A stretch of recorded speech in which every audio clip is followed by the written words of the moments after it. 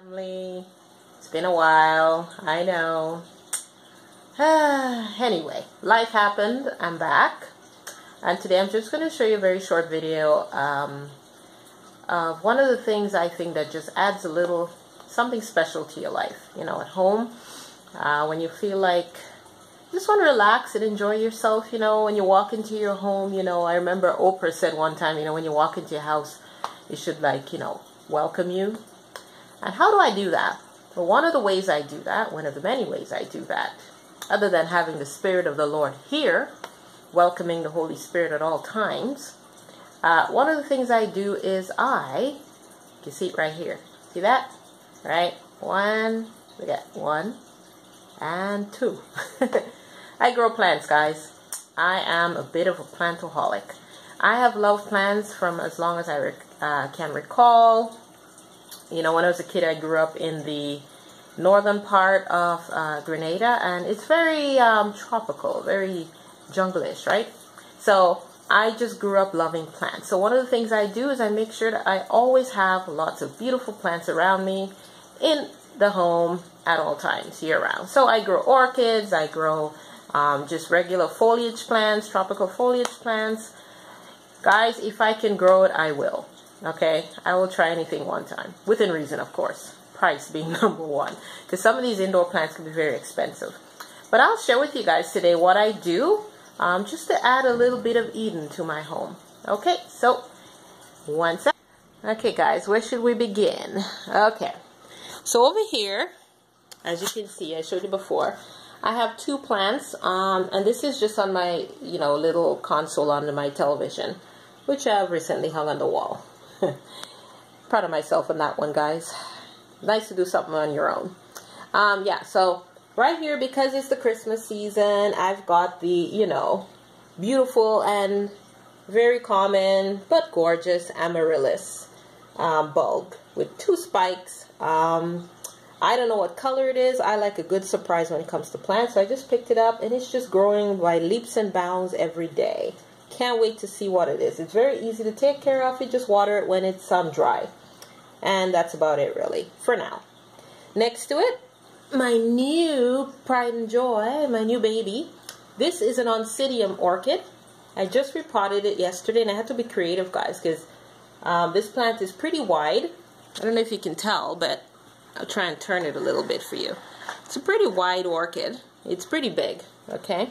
And for any one of you who know anything about orchids, they do not grow in dirt. They grow on trees or on rocks.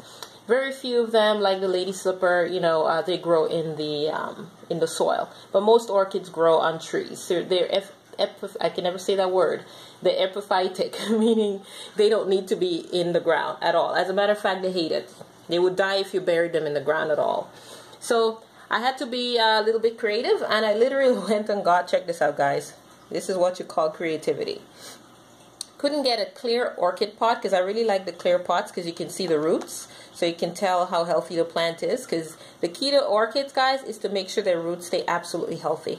So I planted it in a salad bowl I got from Dollarama, the dollar store.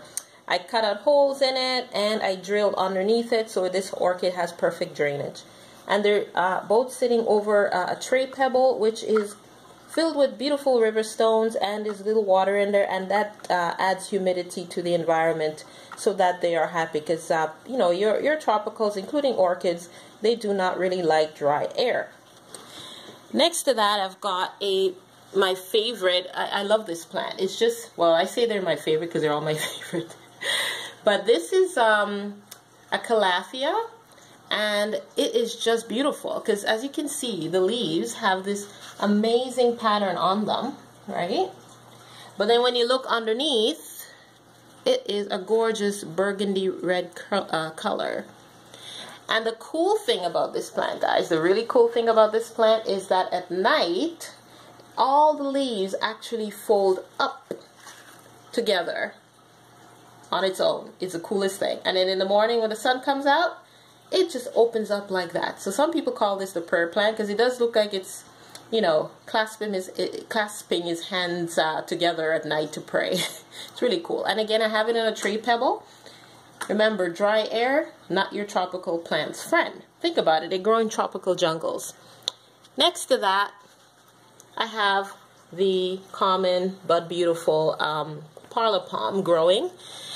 And guys, I'm on a very tight budget, like ridiculously tight. So I buy these things when they're tiny, and plus I take a lot of satisfaction growing things, you know, to maturity on my own, you know. So this is like my little, I call it relaxation area, guys. As you can see, I fill it with beautiful things. You guys have seen my beautiful beta before. She is on this stand with all the plants. Say hello, Miss Beta. You're on camera. I love this fish, guys. I've had her for over 2 years now. And of course, here I remind myself at all times that the Lord is my shepherd. Very important. So if we go over here to another corner, here I have the only fake plant, which in the future I'll probably get rid of it, because where I used to live, it was very shady and I couldn't grow an actual tree. So I had this fake plant, but it looks good, but it's fake. But over here, just because, you know, I love my live plants, I have my little corner garden, I call it. It's just a little 3-tier plant stand from IKEA. It's pretty cheap, but it does the job, okay? Here I've got a anthurium, which I just removed all the old blooms, so it's looking a little plain, but you know, anthuriums, they grow gorgeous pink, red, white, you know, flowers. And here I have, I'm forgetting the name of this one, guys. When I bought it, it didn't even have a label. Totally forgot the name. Easy to grow though. If I remember, I'll put the name on the screen or in the description box for you. And here, I'm sure you guys have seen these before in stores, anywhere. They're very common. This is a Phalaenopsis orchid, or a phal, or otherwise known as a butterfly orchid. It's not in bloom yet, but I'm hoping it'll bloom this year. I've had this one for about 3 going on 4 years, so it's been with me a long time, and I love this plant. I just repotted it into another what I like to call homemade pot. I got a bowl and, you know, container, drilled holes all over it, and I wanted it to be clear glass, transparent again, so I could see the roots. As you can see, this orchid has lots of beautiful aerial roots, and if you have an orchid and you see it's sending roots out of the pot, number one, do not cut the roots off. Orchids are air plants. They need the roots to breathe and to photosynthesize, especially phals. Their roots actually love the sunshine. And don't plant it in dirt again, right? So right now this one's potted in some a combination of bark chips, orchid mix, right, and some sphagnum moss on top to help hold in the moisture. Next to that, this is a little cutting from a friend of mine that I took. It's growing, but we'll see what happens. I don't even remember what it is. But guys, I'll grow anything. And here is one of my beauties. This is a gigantic Phalaenopsis. She's just finished blooming. She makes amazing pink flowers, like huge all the way up here, guys. But she's she's made another orchid. She's cloned herself right there. I'm just going to leave it attached for now. But she's growing. As you can see, there's a new leaf in the middle. And she's doing well, but it does need repotting, because I'll show you guys. Look at that. It is so crowded in this pot. But you can see her gorgeous green roots all over the place. That is what you want to see. But you can also see some of the roots are looking a little brown and withered. You know, she really needs new potting mix. And of course, I have an aloe vera. If you cut yourself, I don't grow this plant because I think it's beautiful. I just grow this plant because it's useful for cuts and stuff like that. And of course, we have the usual, I don't know why I always forget its name. It'll come to me. But anyway, it's growing. This is a cutting I took. It wasn't my plant. I just got a cutting from someone. And it's finally decided to grow. I'm not sure why it wasn't before, but now it is. And we go higher up, guys. Like I said, I hope you can see this. Can you see that? Oh, wait, hold on. Let's see if I can get a better view. Okay. This is my orchid. Another orchid. which I have mounted on a piece of wood, specifically cork bark, okay? And as you can see, this orchid is happy as ever. This orchid was suffering from root rot, the dreaded root rot in the pot that it was in before. And I thought, oh my goodness, this poor orchid's gonna die, you know. It had a couple of roots, and I figured, you know what? I've got to do something.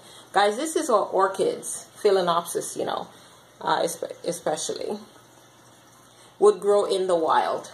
They would grow on a tree. So picture this piece of bark as a full-on tree. This is how the orchid would exist. I water it every day. It's happy. I try to give, you know, I spritz it sometimes. But look at those beautiful, healthy pendulum leaves, you know, pendulous leaves, I should say. So we'll see. I'm hoping it'll bloom again next year. It's already finished blooming for the year in the pot that it was in. Next to that, guys, one of my latest projects is to create, already done, I created an air plant garden, okay? Just some pebbles, some dried moss, and some air plants, 3 of them.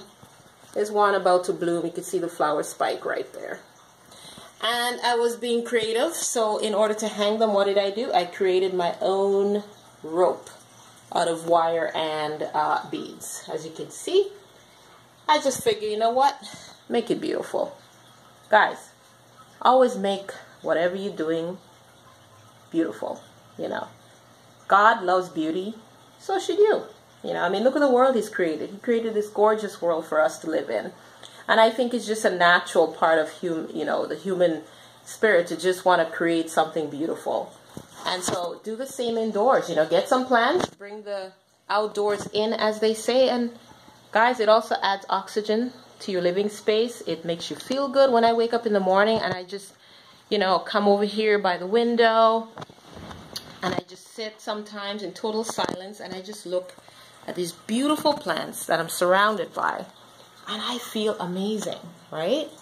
I feel amazing. So that's it, guys. Quick video for you guys today. Hope you enjoyed it. And feel free to show me, you know, let me know what your favorite things to do are, you know, indoors to cheer yourself on. And remember, guys, God loves you. Truly, He does. Okay? I love you. And don't forget, love each other. And love yourself, because God loved you first. All right, guys. I'll see you soon. Bye-bye. And don't forget, give me a thumbs up and hit the subscribe button if you already haven't done so. And maybe I'll make a video on how I repot the Phalaenopsis I just showed you, because that orchid, it seriously needs some repotting. All right. Bye-bye, guys.